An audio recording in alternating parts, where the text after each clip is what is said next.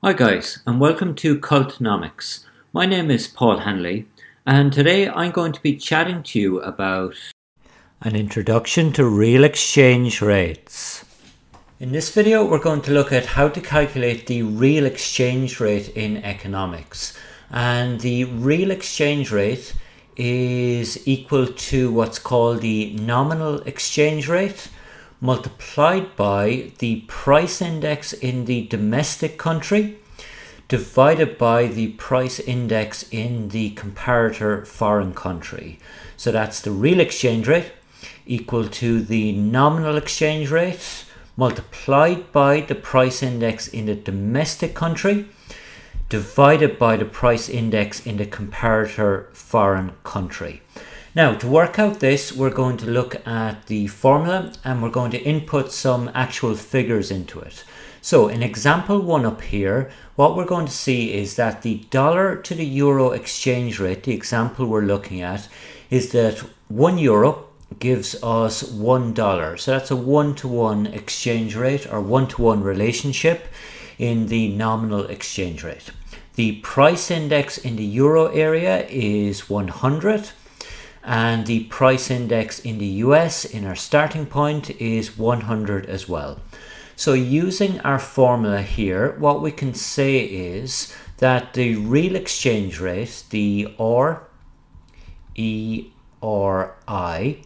is equal to the nominal exchange rate is a 1-to-1. €1 gives us $1. So we know that this is 1-to-1.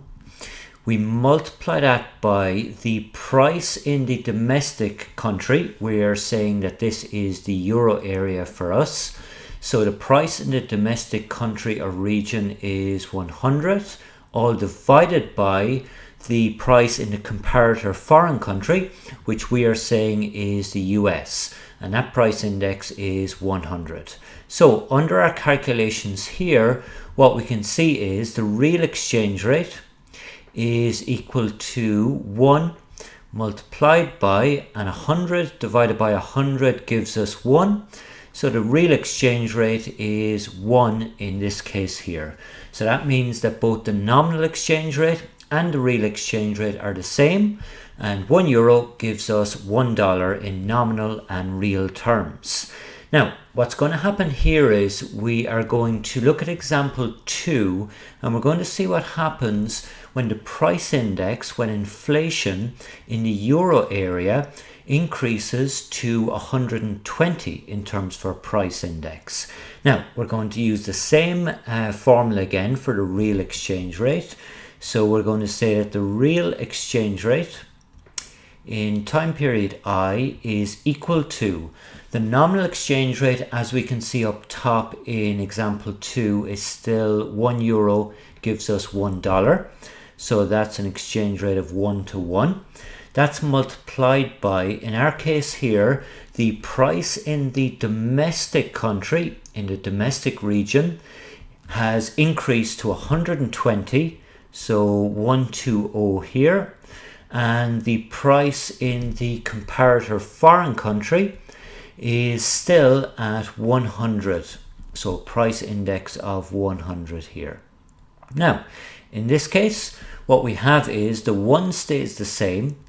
We multiply this by the 120 price index for the euro area divided by the 100 price index in the US gives us a figure of 1.2.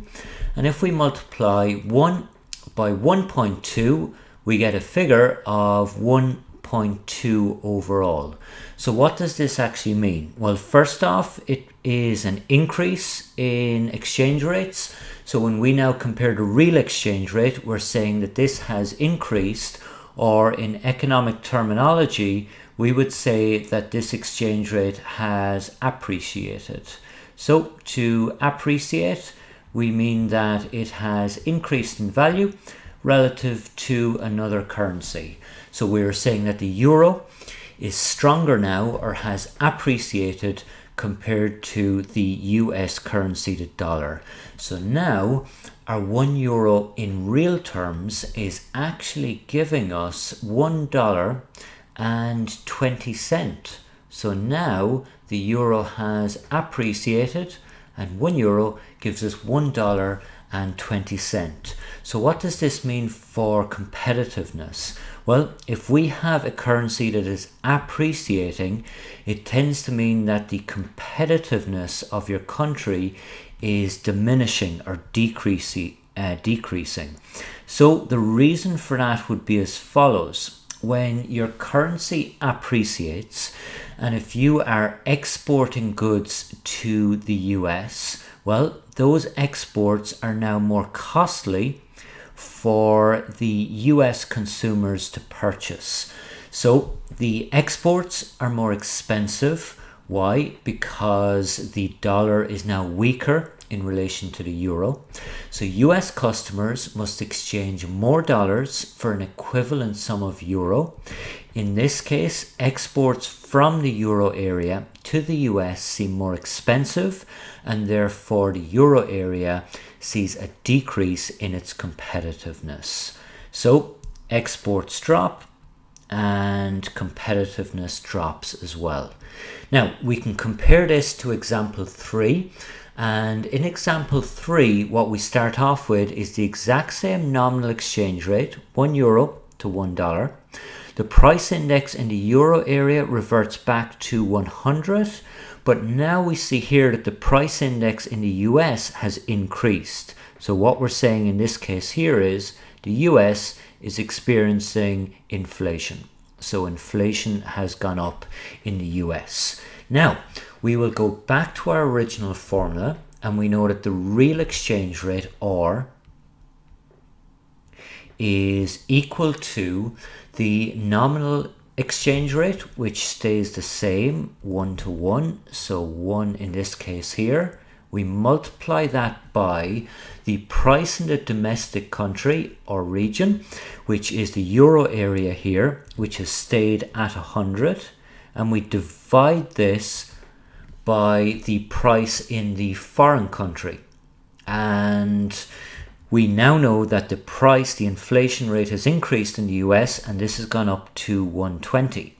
So when we work out the maths of this one, it becomes the real exchange rate is equal to 100 divided by 120, which gives us 0.83.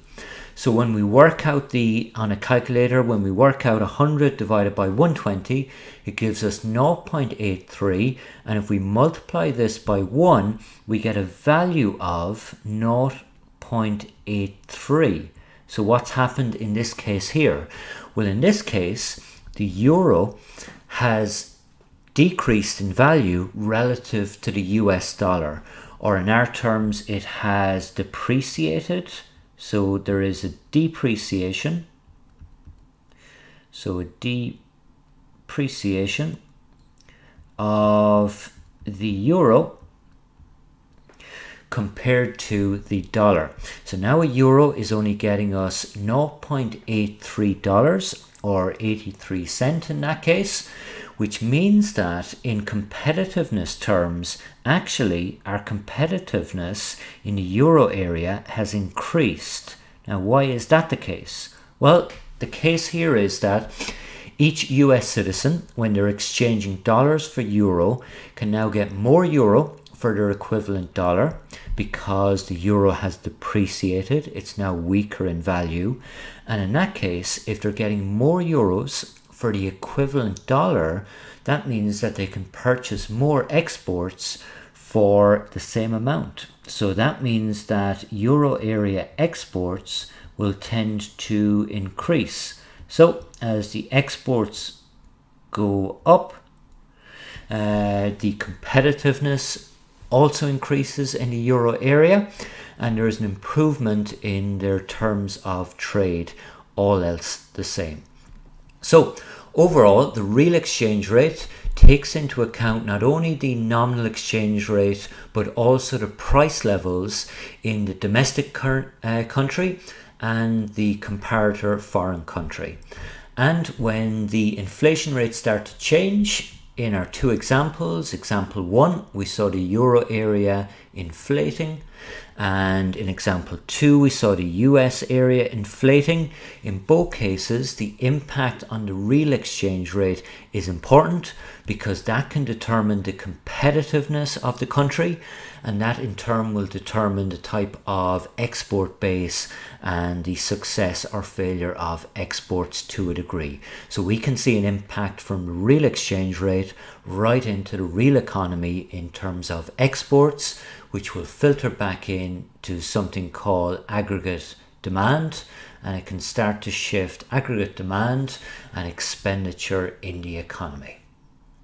I hope you call back to Cultnomics soon. Bye for now.